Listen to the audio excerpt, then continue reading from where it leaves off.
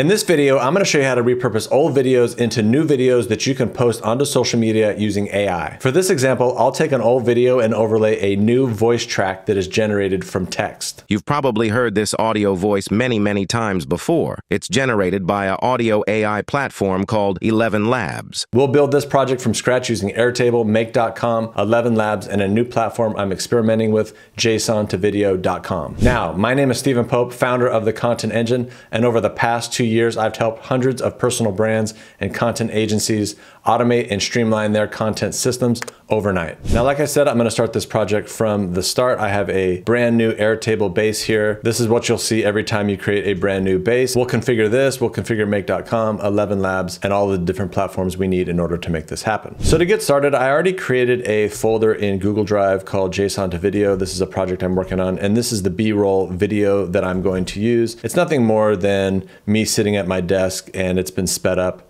and we'll use this as an example. Now, in order to make this work, we're gonna need this video here, and we're also going to need some text that we can overlay on top of that video using ElevenLabs and combining everything with JSON-to-video. And if you're wondering what JSON is, I'll explain that a bit more later in the video. So right here, I'm just gonna rename this to project name. Then here, I'm going to change this to a field where I can put in the document ID from Google Drive. And then here I'm going to add a field that allows me to add in text. I'll expand the rows a bit just so I can see more. And then I don't really need the status for this example, so I'm gonna go ahead and delete that. And the first thing I'm gonna do is I'm gonna change the share settings. We do need to make this public. If I come down here, I can say anyone with the link, they can view that content. I can copy that link. I'm gonna put that into the URL here, mostly just so I can grab this ID. We need this ID for the automation. I'll come back to Airtable and I'm gonna drop that doc ID right here. And then I've also already created the voice text that we are using. So I will drop that here. So this is the text that we're going to convert into audio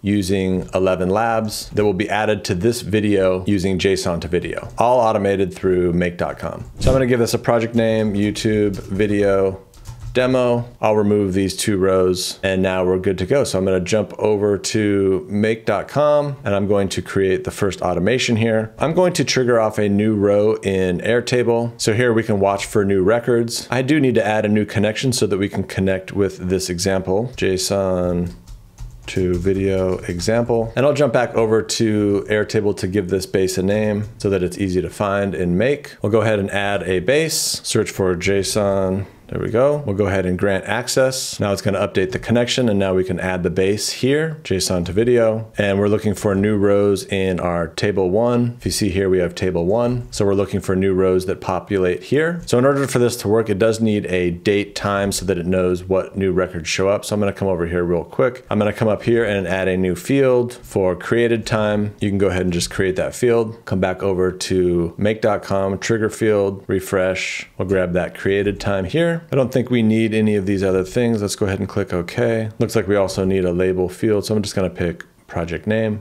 Okay, so this allows you to set up your automation for when it should trigger. I'm gonna go ahead and pick choose manually just so I can use this demo row here. And then if I run this automation, it should find that row. I can open up the output here and I can see that we have that row now in Make.com with all the information we need to proceed. So the first thing I'm gonna do is I'm just going to connect to ElevenLabs and generate the audio. I'm going to create a speech synthesis. I've already made a connection to my ElevenLabs account. You'll need to do this if you don't have one. I'm gonna go ahead and pick the voice. I'm gonna use Atom. This is the popular one that you hear a lot on the internet right now. For the model, I'm going to select 11 multilingual version 2. And for the text, I'm going to use what we pulled in from Airtable in step number 1. If you click on this field, it's going to open up and then you can select the voice text. Remember, that's coming from this column here in this row. There are some other settings you can use here, but you can go ahead and ignore these. I'm going to go ahead and click OK and test this out. So again, for testing, I can always come here and go to choose where to start and choose manually so I can continue to select that row without having to create new ones. And then I can run this automation and test it, trying to generate that audio on ElevenLabs right now. So I can click here to see the output. It looks like everything was successful. It created the file and I have the data right here. So now what I need to do is I need to write that data back to Google Drive so that we can use it later. So I'm going to add another module here. I'm going to go to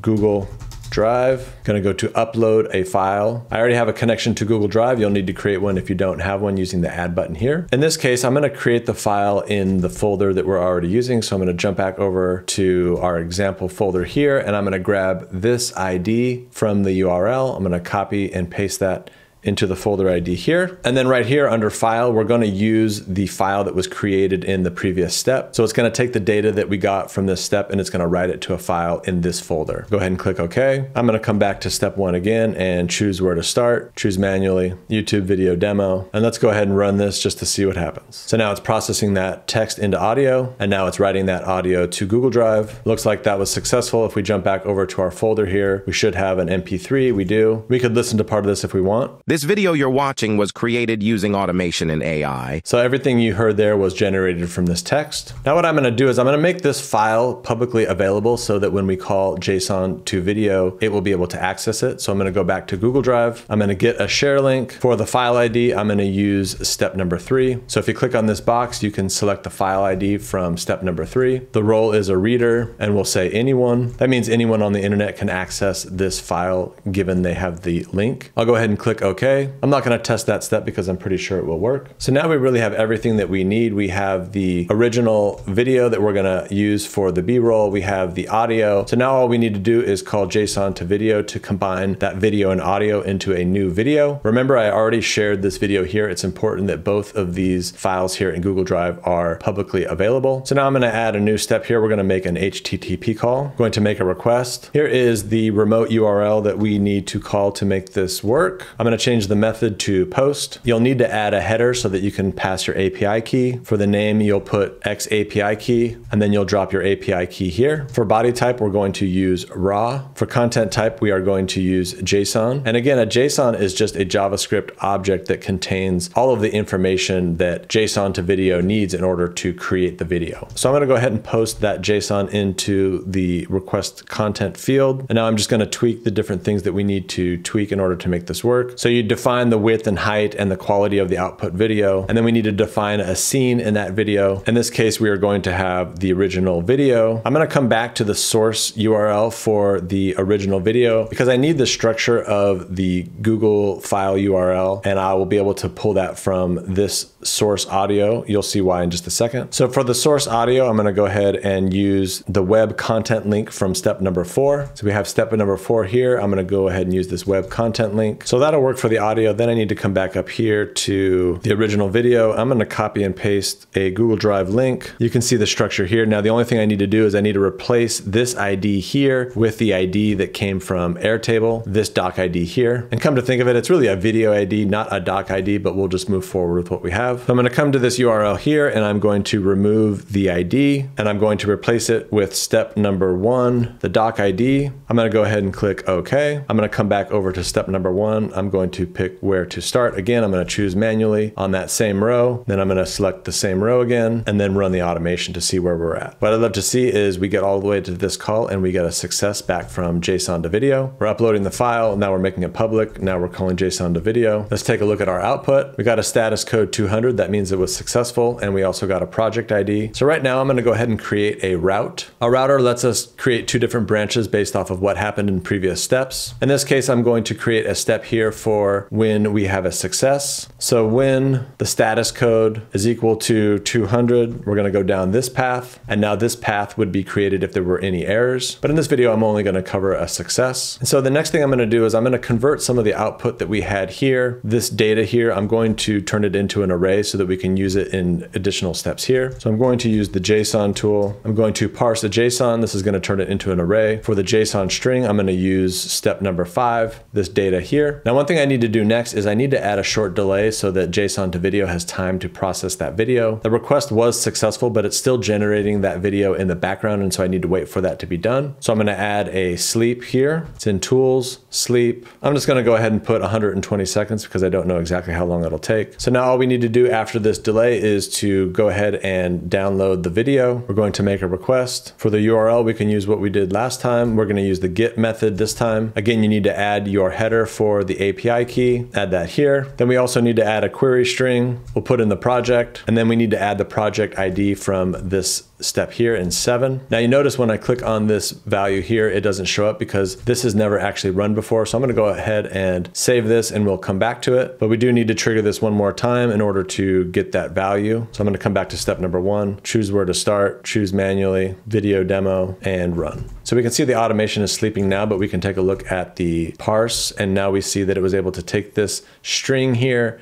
and it converted it into 3 separate variables instead of it being inside this JSON string. I'm gonna go ahead and stop the automation because we don't need to wait. We still need to configure this module here. I'm gonna come back to the value. And now when I click on this value here, it does have the information we need. So I'm gonna add the project. We don't need to worry about a body type. We'll go ahead and click OK. Now the final step that we're gonna need to make is saving the file that comes from JSON to video back to Google Drive. But in order to complete that step, we will need a successful run here. So I'm gonna go ahead and run the automation from scratch. All these steps have completed successfully. We're just waiting for the video to process. While we're waiting, I'm gonna come back over to Airtable and I'm going to add a new column here for the final video. I'm gonna add a URL, final video. That way we have a place to put that URL when we are done. We'll end up copying that final video back here and then linking it from Airtable. Now, while this is processing, I would like to mention that typically I don't like to set up automations where I'm putting the automation to sleep. There is a better way to run this automation. You can actually trigger the creation of that video, and then when the process is done, you can trigger an all new automation. But in this case, I'm just keeping it simple. So now it looks like this finished. So I'm gonna take a look at the output. Good news, we've got a status code of 200. So if I look inside here for the output URL, we have this here. So I can go to my browser and I can open this up. This video you're watching was created using automation and AI. I took some old B-roll footage and sped it up, then wrote this text and processed it with ElevenLabs to create the audio. Then I used JSON2video.com to combine the video and audio into a new video that I can post to social media. So that was pretty cool. We were able to generate that video and watch what the output looked like. Now all we need to do is save it to Google Drive just like we did here, and then finally add it back into Airtable. So I'm gonna come here, I'm gonna go to Google Drive, upload a file. In this case, we're gonna use the map. For the file name, I'm just gonna use the project and then add MP4. And then for data, we need to use the URL from this section here. So now we're in a situation again where we have data that's in this JSON and we need to actually extract all of the different values from it. So before we can actually upload it, we do need to parse the JSON again. So I'm gonna add another module in here, add module, JSON, parse JSON, and I'm gonna use the data from here, JSON string, data, okay. And now again, unfortunately, we don't have the actual output here from this JSON module to then use in Google Drive. So you could trigger the whole automation again. There might be a trick I can use here. Let's go ahead and see if it works. I'm gonna grab the text here. I'm gonna copy it, and then I'm gonna run this one module manually. I'm gonna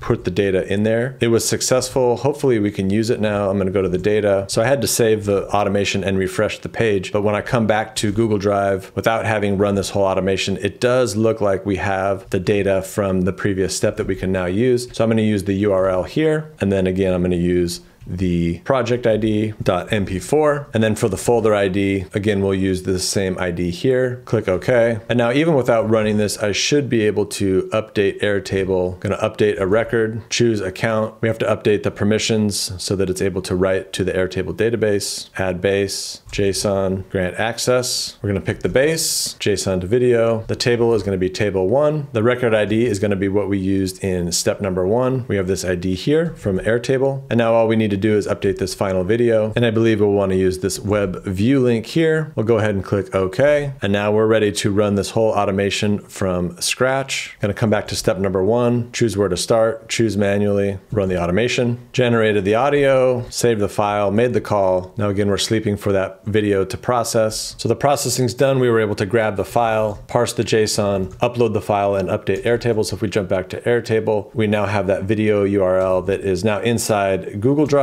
And if we click this, this should be the video that we just generated. So it's still processing, so we can't watch it now, but it looked like everything worked successfully. So there you go. I hope you found that video valuable. Make sure to like and subscribe to the channel. It tells me what type of content you want more of. And if you want another in-depth video just like this one, where I show you how to use Airtable and Make.com to 10x your content, make sure to check out the video that's popping up on your screen right now. I'll see you there.